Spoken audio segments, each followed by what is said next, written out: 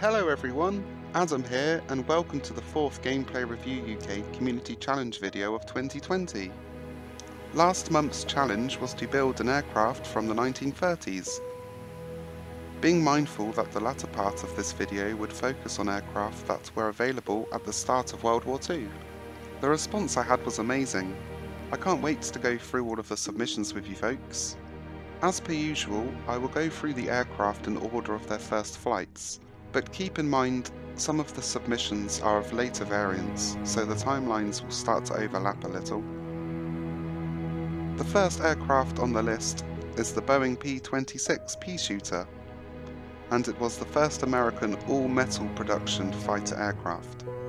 This Kerbal Space Program replica was created by Danathan, and I think it's a perfect aircraft to start the episode off with for two reasons.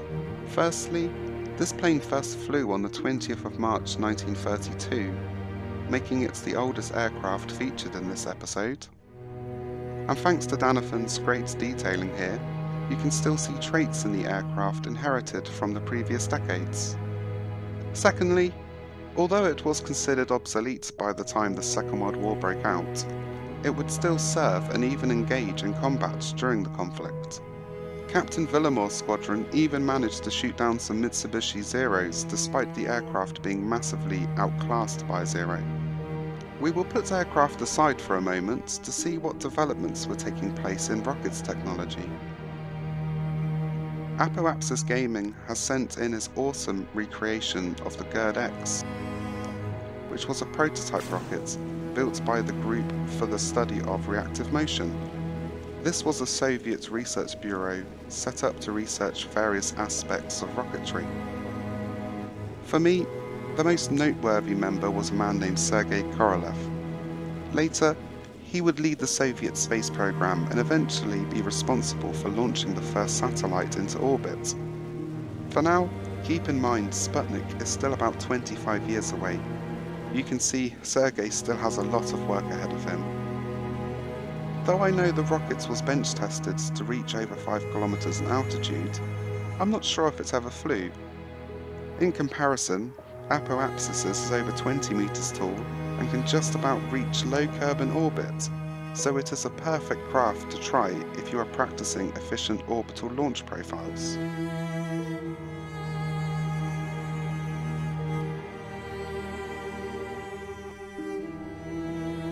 Moving back to planes here, and we see Just a Dutch Guy's replica of the Lockheed Model 10 Electra. It first flew February the 23rd, 1934, and was introduced the following year. The aircraft is famous for being flown by Amelia Earhart on her ill-fated around-the-world expedition in 1937, in which she disappeared somewhere on the leg between Papua New Guinea and Hawaii. Like most of Just a Dutch Guy's craft, the replica has very similar handling and performance to the real article, and so is a great way to get a good feel for an aircraft. He also goes out of his way to limit part count and weight. He mostly builds his craft live on Twitch, and has recently hit over 1,000 subscribers. Well done for that, mate. Next we have one of the most detailed replicas I have seen so far in this series, Servo's PBY Catalina. Not only does this craft look the part, Servo has included everything you want, from engine startup sequencing to a full complement of custom landing gear. Just a fantastic job all round. The Catalina first flew on the 28th of March 1935, and even though it would mostly be utilised for military service over the next 2 decades, and considered retired by the late 50s, the last military variants were still being used up until the 1980s. Even to this day, many are still airworthy, and are often used as water tankers to help fight wildfires. Put simply, this is a beautiful replica of a beautiful craft.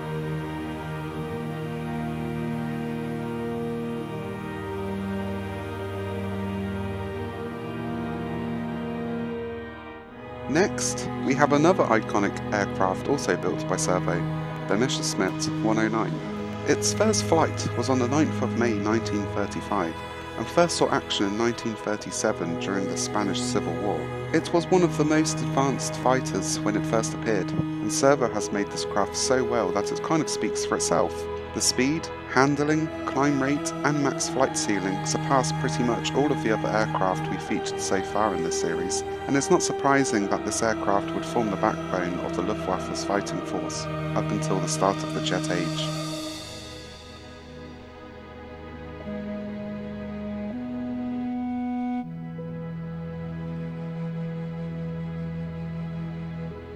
At the same time as the 109 was in production, the Luftwaffe had also started to fly the Junkers 87 Stuka. This aircraft was a rather effective dive bomber, which also made its combat debut in 1937 during the Spanish Civil War.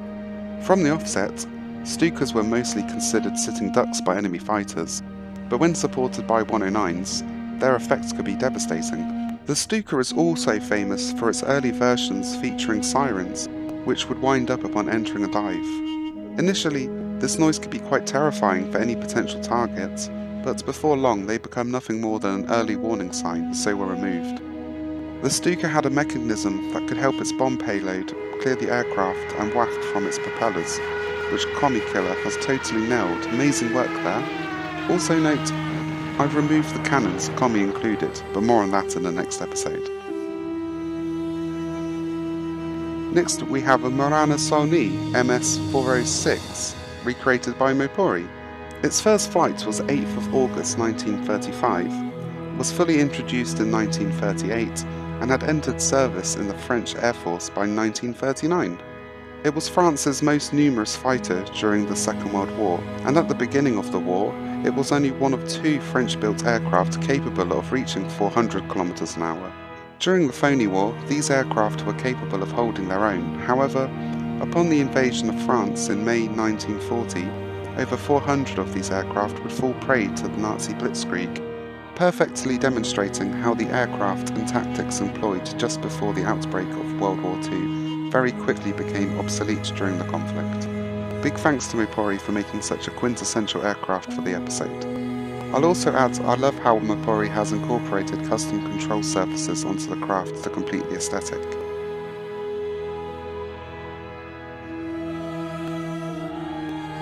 We also have a Supermarine Spitfire to show you, unofficially submitted by Mil. Good thing I spotted this on our Discord. I was surprised to see a lack of British aircraft, so I'm glad I caught this gem of a craft file. The Spitfire first flew on the 5th of March 1936 and was designed as a short-range, high-performance interceptor aircraft. Many variants of the Spitfire were built, using several wing configurations, and it was produced in greater numbers than any other British aircraft. It is a treasured icon of the Battle of Britain even to this day, and has over 60 working models still being maintained. Just note that Milk has recreated a Mark 14 version of the Spitfire, which didn't really see action until about 1944, so we'll save that for the next episode too.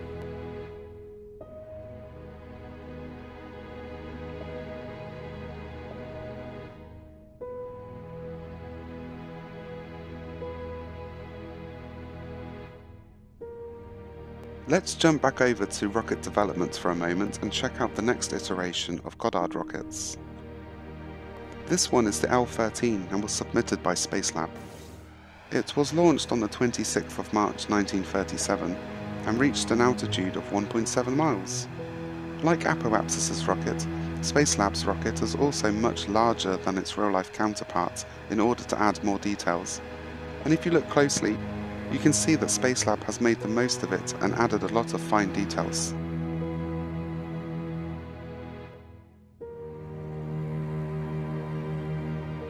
Here we see a Barclay Gros T8P1, and it was created by Xenome.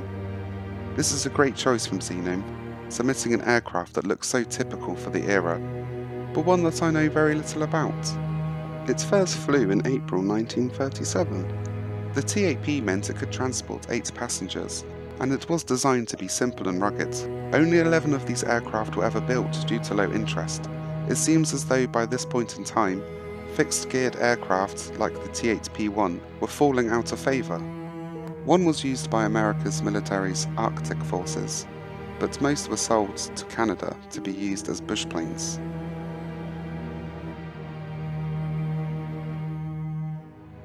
Now we have another craft from Just a Dutch Guy, the Piper J3 Cub. It's an American light aircraft that was built between 1938 and 1947. The aircraft suits Just a Dutch Guy's build style down to the ground. It has a simple, lightweight design, which gives good low-speed handling properties and short field performance. The Cub is Piper Aircraft's most produced model, with nearly 20,000 built in the United States. Due to its performance, it was well suited for a variety of military uses too, such as reconnaissance, liaison and ground control. Many Cubs are still flying today. Notably, Cubs are highly prized as bush aircraft.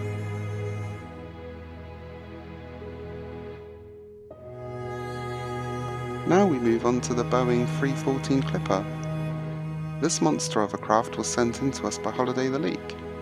Due to the part count, and hence low frame rate, it's hard for me to show off the craft to its full extent, but I think you can see just from this that it is an incredibly well made build. The Clipper was a United States long-range flying boat produced by Boeing between 1938 and 1941. One of the largest aircraft of its time, it used the massive wings of Boeing's earlier XB-15 bomber prototype to achieve the range necessary for flights across the Atlantic and Pacific Oceans. In comparison to the other craft seen so far in this series, the Clipper could accommodate over 80 passengers, including crew. The last Pan Am-owned 314 was retired by 1946, but it had managed to accumulate more than 1 million flight miles.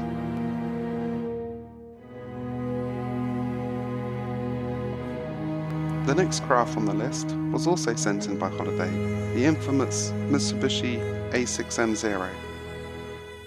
The Zero first flew on the 1st of April 1939. The Zero is considered to have been the most capable carrier-based fighter in the world when it was introduced early in World War II, combining excellent manoeuvrability and range. There is a lot I could mention about this aircraft, but since this variant was used during the start of the next decade, I will save it for the next episode.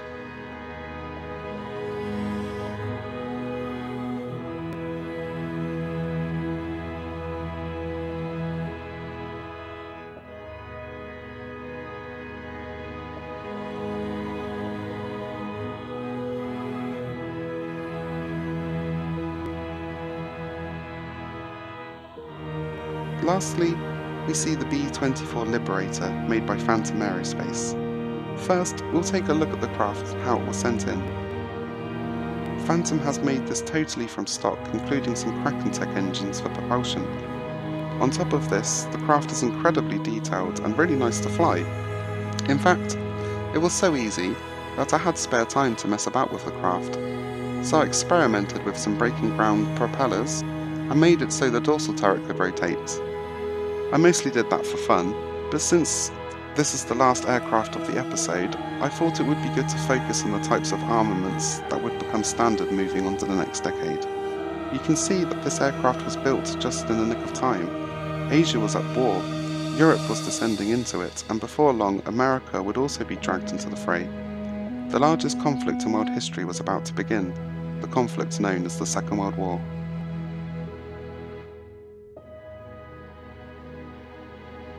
Join us next time when we will see how these aircraft fared during World War II, what aircraft would be produced in order to counter them, and how this would propel the world into the modern jet age.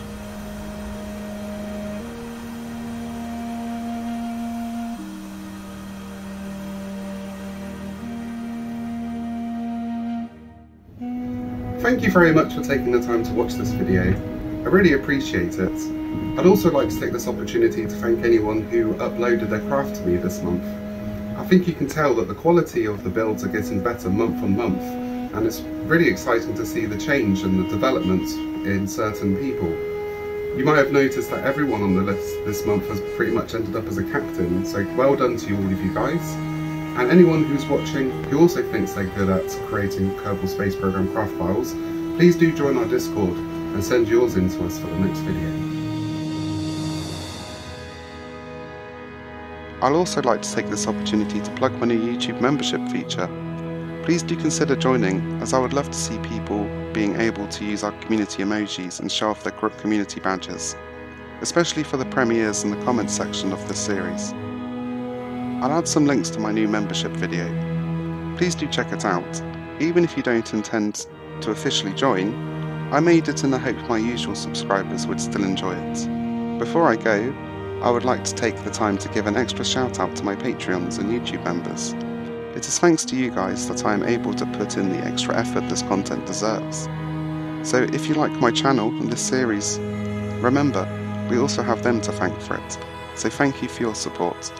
Thanks again to those who submitted craft for this video, and thank you for watching. See you next time.